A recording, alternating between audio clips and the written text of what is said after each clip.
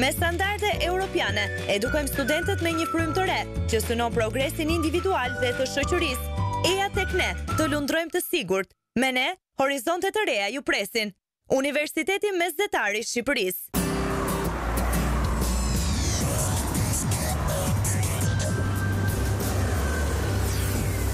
Ta shikoni o fëmi, në tring kush do të vi. Jam gjëros dhe e vogël, kam një vëllas sa një gogël. Sa e shoh pelgje me luc, fute me gjithë këpuc. Po, jam derkuqja Pepa. Të gjithë fëmijët shok i kam. Bashk do të luajmë, do të vrapojmë, me aventura pa fund. Çdo ditë nga pak botën do ta zbulojmë. Derkuqja Pepa, çdo ditë në tring. Kanali 111. Në tring. Ping pong ping. Ping pong ping ping pong. Derkuqja Pepa. Nga 4 shtatori në Vision Plus, dashurit ja lën vendin njëra tjetrës.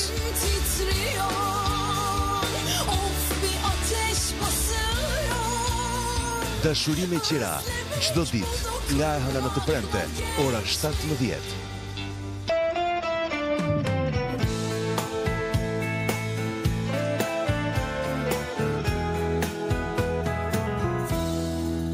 Dashuri e pafund, çdo ditë, nga e hëna në të premte, ora 19:45.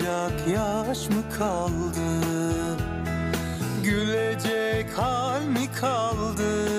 Nga 4 shtatori në Vision Plus. Sezoni i ri, emocione të reja.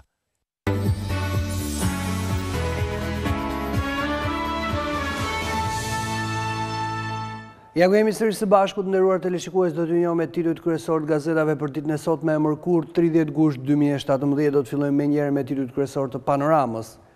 Të privilegjuarit skema e re e pensioneve, kategoritë që favorizohen. Eksperti ekonomist Koço Broka shpjegon skemën e re, si përfitohet pension më i lartë, favorizohen administrata, gjykatësit dhe fermerët. Rrezikon jetën nga mafia, oficeri përplaset me prokurorinë, s'ka metuar ka pak puseta. Shtypi gjerman shkruan për Arbeni Orgaqin se u shkarkua kur po hetonte korrupsionin. Prokuroria e Vlorës kërkon azil. Rama, qeveria e re jo bashkim ministrish, do të ketë shkurtime në administrat. Ngjelat e drejtësia jo opsion, me Bashën takim çdo 2-3 muaj. Në Tiranë, vëllai i kryeministrit turk dhe Alsar bamirësi për fëmijët jetim, shoqërimi i lesit në polici, LSI Rama të distancohet. Dokumenti Enver Hoxha si ta marrin pasurinë e zhapajve. Statuja e zhapës në Athinë, ndërkohë përkthime në gjuhë të huaj 5 shkrimtarët që financoi qeveria.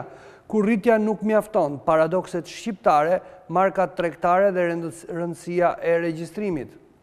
Ishin këto titujt kryesor të Panoramës, do të vijojmë me të përditshme në gazetën Shekulli me titull kryesor: Tatimet kryefamiliare që taksohen.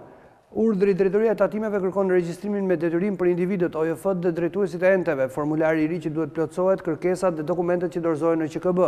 Në skemën e tatimeve, fermerët, ambulantët, si dhe ata persona që kanë të ardhur mbi 2 milion lekë në vit. Ministrat pa peshë, qeveria nën kontrollin e Ramës.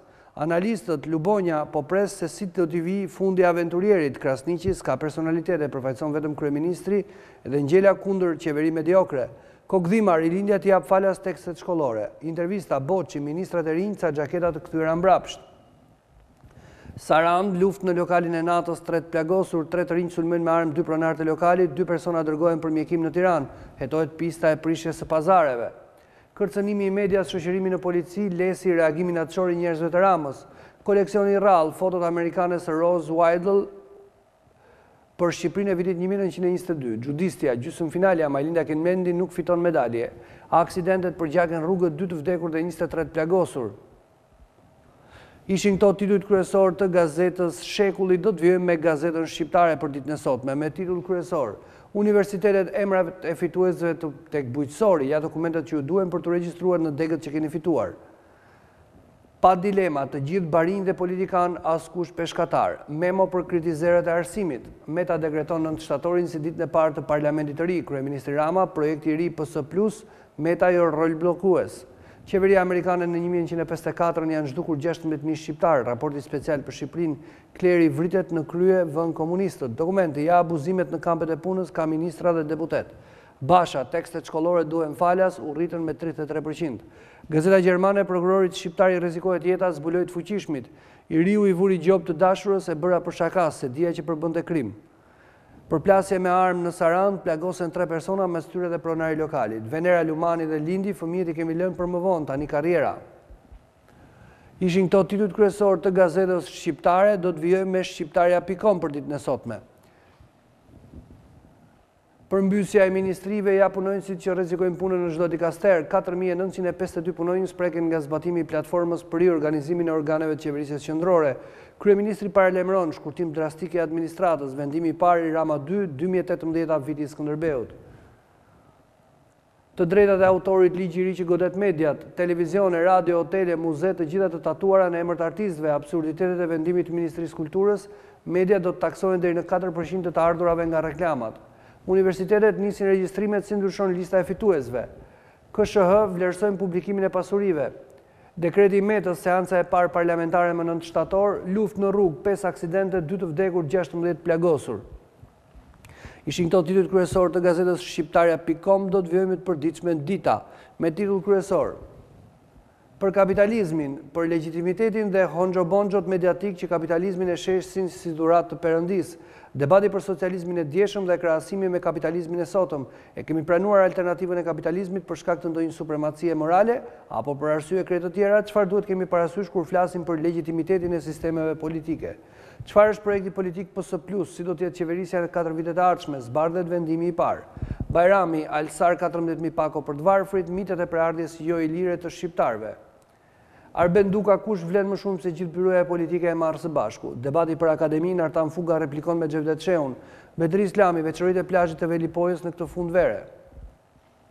Ishin këto titujt kryesor të gazetës Dita, do të vijojmë të përditshme tema me titull kryesor.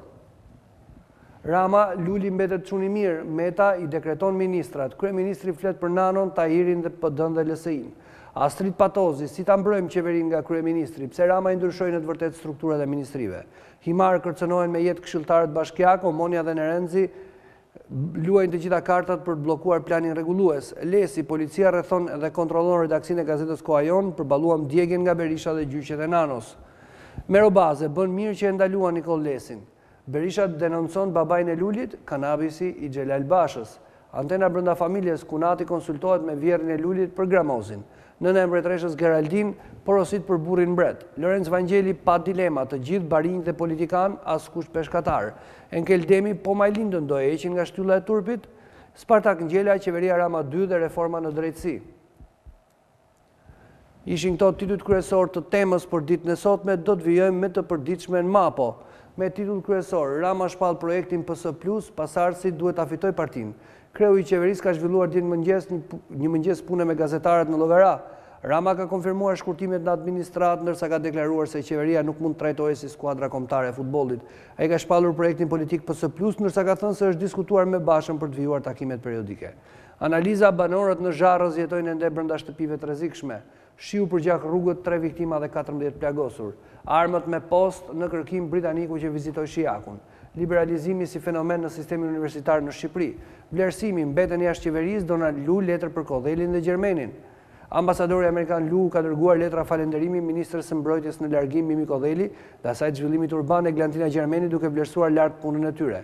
E drejta kushtetuese e Gramoz Ruçit për të qenë kryetar kuvendi. Për masa kulturore e projektit për Ballkanin Perëndimor, qeveria e vogël, halli i madh. Bypasset e Fierit dhe Vlorës, tjetër tenderim për ndërtim. Ishin këto titujt kryesor të Mapos për ditën e sotme, do të vijojmë me Telegrafin. Me titull kryesor, për vetë pensione milionçe për popullin thërrime. Paradoksi me deputetët shqiptar kanë hartuar dhe votuar ligjin e pensioneve, por nuk e kuptojnë dhe i kërkojnë specialistit kepit tu asjaroj ai. Për herë të parë pas 27 vitesh, 42 deputet beraktar zonash trokasin dhe sporteli i pensionit. Ja 60 funksionarë të shtetit që përfitojnë pensionet më të majme. Qeveria e re dhe marrëveshja Rama Basha, avokatit dhe politikanë i njohur Spartak Ngjela analizon ngjarjet politike dhe formimin e ekzekutivit, rolin e evropianëve për marrëveshjen, anti-amerikanizmin dhe dështimi i koalicionit PSD. Presidenti Ilir Meta, kreu i shtetit, dekreton mbledhjen e kuvendit të ri më 9 shtator ja procedurat për deputetët dhe ministrat.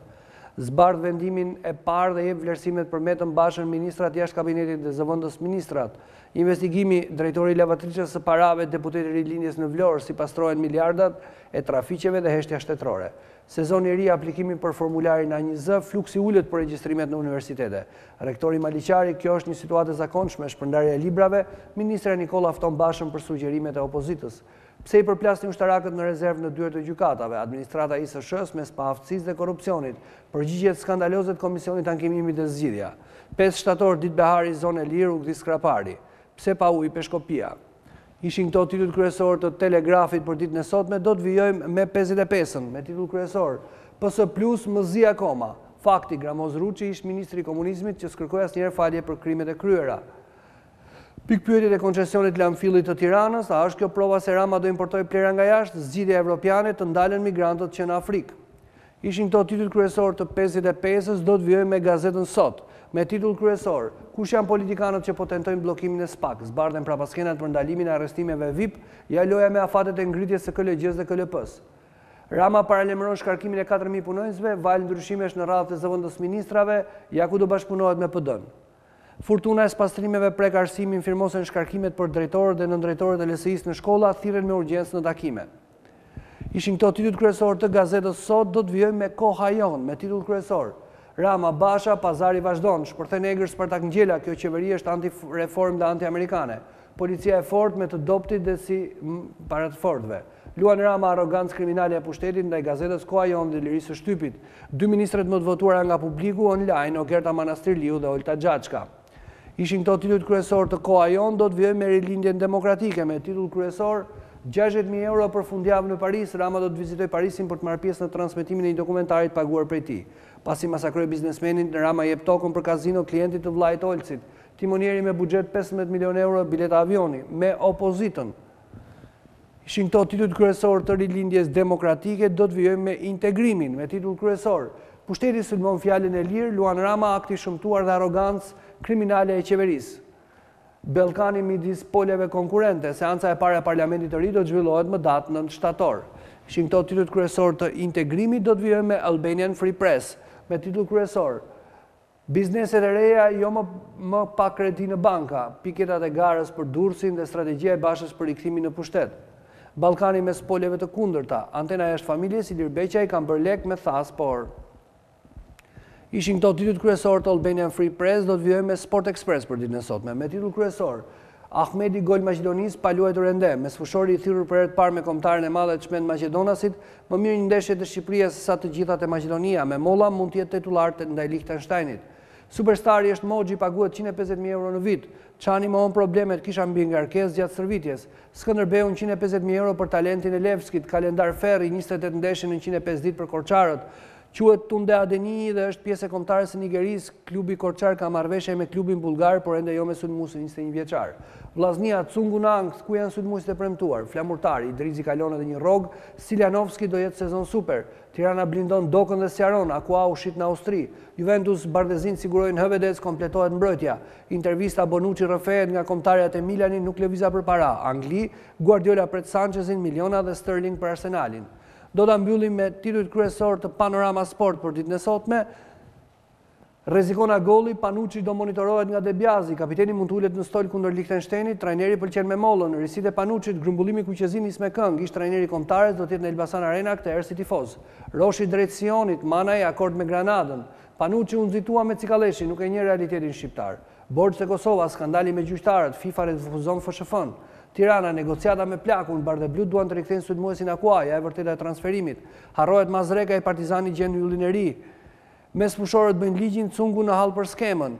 Çmendurit e PSG-s, Mbappé i bashkohet Neymarit. Kombëtarët Italia i tremet Asensios, Bonucci presion Spanjës. Juventus barkon Hövedes, Kedira kemi bler një lider. Zikaltrit sfumon Keita, Inter sa shumë blofe në Mercato. Bayern Munich i Cfelt akuzon, Thomas Mülleri po keq trajtohet. Ishin këto titujt kryesor të gazetave për ditën e sotme. Kryeministri Rama lajmëron shkurtim drastik të dokumentave që u kërkojnë qytetarëve në zyrat e shtetit, bashkëpunim me opozitën për reformat. Presidenti Ilir Meta dekreton mbledhjen e parlamentit të ri në datën 9 shtator, seanca e parë do të bëjë verifikim në mandateve të deputetëve. Shefja e diplomacisë europiane Federica Mogherini deklaron se Ballkani nuk është obor i BE-s, por është Europë, integrimi i rajonit prioritet i Brukselit. Korea e Veriut lëshon raketën që fluturon mbi Japoni, alarmohet Tokyo, ky është kërcënimi më i rënd. Trump paralajmëron Penjanin çdo opsion mbi tavolinë. 3 persona plagosen në qendër Sarandës për plasja me armë pas një konflikti në lokal natë, 2 persona ndodhen në gjendje të rëndë në Tiranë. Të nderuar teleshikues, ndoqët edicionin e parë informativ për ditën e sotme në Vision Plus. Lajmet e radhës në orën 13. Deri atëherë qëndroni me programet tona në vijim, bashkë miru takofshim.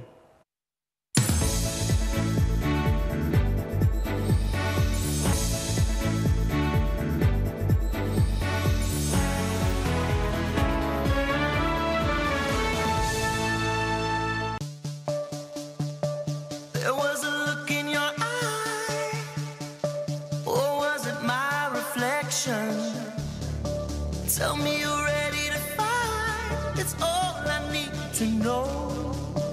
Step one, heart's beating. I'm not even sure if I'm breathing. Step two, can you feel it? I wish I didn't need it. Am I running after something that's out of touch? Living in a dream where all I wanna do is wake up. I didn't need it. I wish I didn't need it.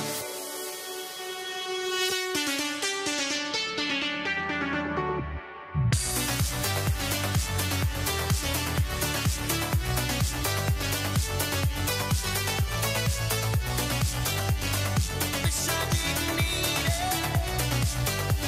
I wish I didn't need it. Ky serial mundësohet nga Ne Klinika Dental Turk. Dental Turk, lider në stomatologji.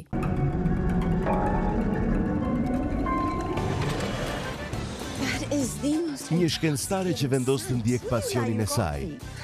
That is incredible. If you tell me where to get these beans, we can have the trucks here by tomorrow. Go deep in the jungle, in the heart of Saint. Okay, we're here. Hola? What do you want? I'm a coffee buyer from Star Creek. Star Një fermer që nguron të ndaj arritjet e tij me botën. Entire plantation to the ground, then ever so to you. First, you will pick only the red cherries. It's going to take forever. I'm sorry, but this is not an instant blend. I bet it is.